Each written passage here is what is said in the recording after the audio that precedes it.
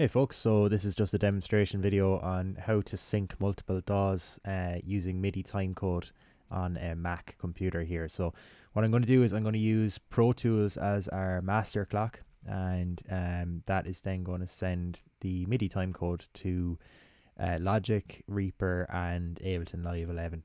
So yeah, just the main thing I suppose with this is that it is a tutorial for Mac, and we will be using the IAC driver, which is a unique tool on the Mac OS as opposed to something that can be used on a Windows computer. You're looking at getting something third party for that. So yeah, so the first thing you want to do anyway is you want to go to your audio MIDI setup. So you'd open up this little keyboard icon if you can see it on mine. If you're not able to find it, just go to the spotlight here, type in audio MIDI setup, and it should be the first thing you get there. When you open it, it looks a little bit like this guy. Now I've a load of different things in here that you won't necessarily have. So what you want to do here is you want to go to the MIDI studio here, right? So don't really mind any of this stuff here. Go to Window, go to, in my case it says hide MIDI studio. So if I click that, it'll hide what I had open already. So we'll just go to show MIDI studio. And now we have this, right?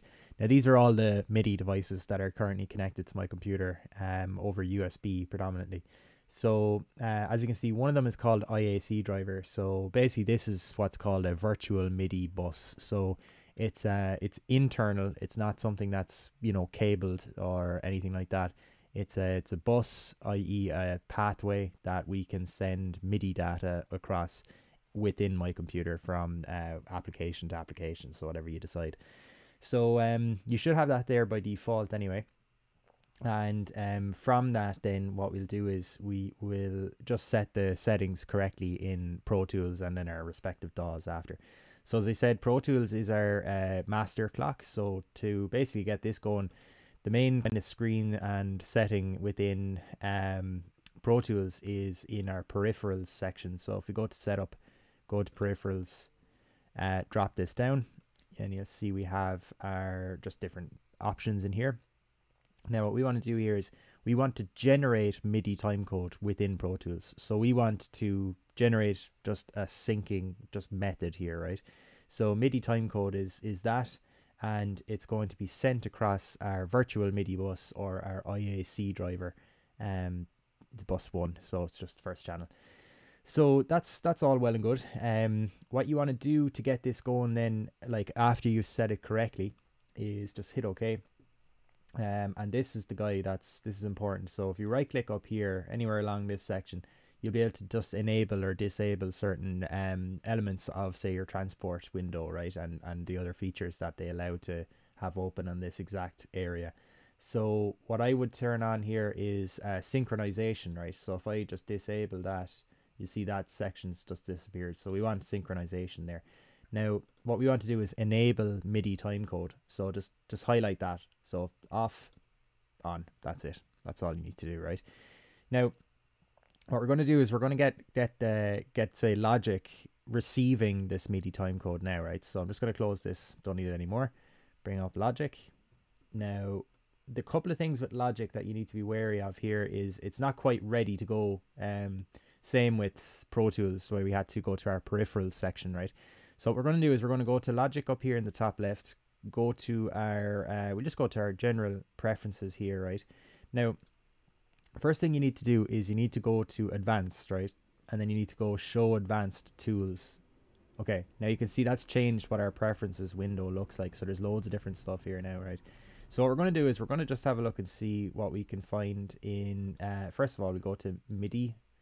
Okay, now we need to go to our inputs.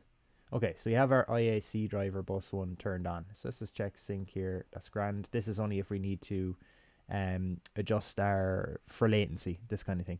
So once we have the IAC driver bus 1 turned on, that means that Logic can receive MIDI timecode from anywhere that's sending it along the driver, the IAC driver bus, right?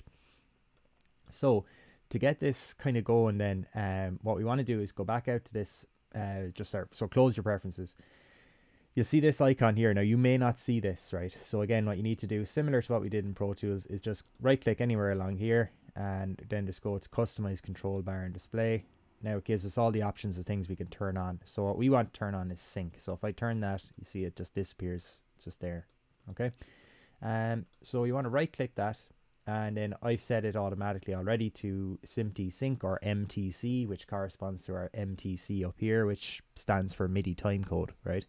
So I'm now saying that if I have my if I press play on Pro Tools, it will start playing what happens or just my project that I've currently open in Logic, right? So I'm just going to bring this guy down here. Now if I click on Pro Tools again, as you can see there, we're playing along, our playhead is moving, and it started to move in Logic as well. Okay, and if I hit stop, you'll see that Logic stops as well. That's it. Okay, press play, they're both playing. Press stop, they're both stopped. That's it. Okay, so that's Pro Tools and Logic going. Next one is Reaper. So Reaper is a bit more preferencey. So again, go up to our Reaper preferences and bring this guy over. Now what you want to do is you want to find, so you're going to be on the left hand side here, and you're going to go to the MIDI devices section there. So just follow that exact drop down there for audio. Now in here again, it's showing all of my current MIDI devices that I have. These are a combination of hardware and say virtual, similar to IAC driver. They're yeah, just multiple different types of devices.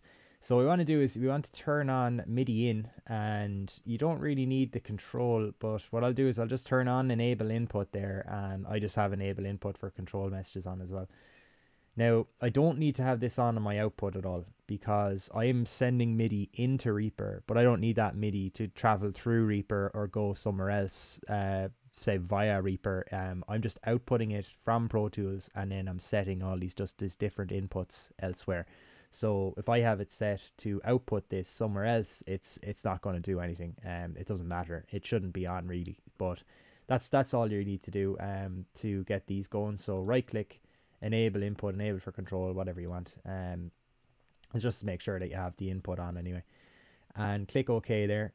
And the next thing you want to do is you want to go to your play button on Reaper, right click it, and then enable synchronization to timecode. That's the big one. So now you'll see that this has become a play symbol with a lock kind of symbol beside it. Now the significance here is that it will only be now started, like playback will only begin from an external trigger or sync source. So MIDI timecode from Pro Tools being that in this case. So now if I was to press play here on Pro Tools, we should see the project in Reaper going as well. So let's press play. And as you can see, a bit of a lag there, but she's going. That's playhead just scrolling along there. So yeah, so now if I stop Pro Tools, it stops Reaper. Okay, now the cool thing here is that in doing that, we have not affected what's going on in Logic at all. So if I press play on Pro Tools, we should then play what's happening in Reaper and in Logic at the same time. So let's just have a quick look at that. So press play, Logic starts, Reaper starts, everything's up and going. Then if I press the stop button here, that's it, everything stopped. So the last piece of the puzzle here really is Ableton. So I'll just bring up this Ableton project. Now, a couple of things. So you won't see that EXT option upon opening this. So what you want to do is you want to go to your preferences. A couple of things you need to do here, right? The first thing is you need to enable the IAC driver on the input. So we would have done this on Reaper already, and we would have done it on Logic as well. Go to your MIDI preferences on various DAWs, go to the input section on it, and then turn on sync. So IAC driver is on sync there automatically. So if I untick this, then you'll see the EXT option up here disappears. So if I don't have anything like enabled for an input MIDI in for sync, then that option just doesn't appear. So when I turn this on, it appears then, right?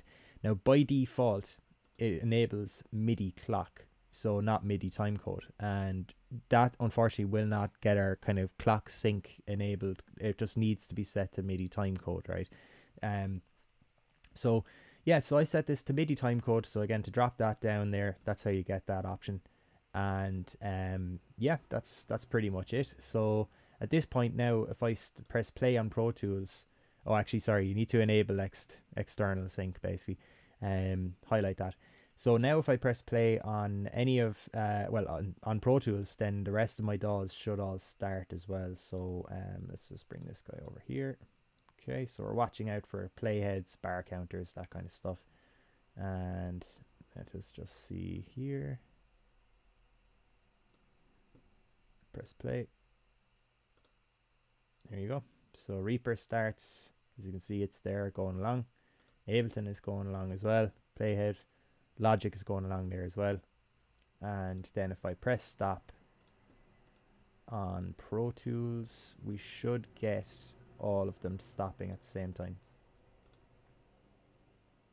And they do. And that's it. So that's how you sync those 4 DAWs on a Mac with Pro Tools as the master clock, Reaper, Ableton and Logic all as slaves. And yeah, best of luck and enjoy.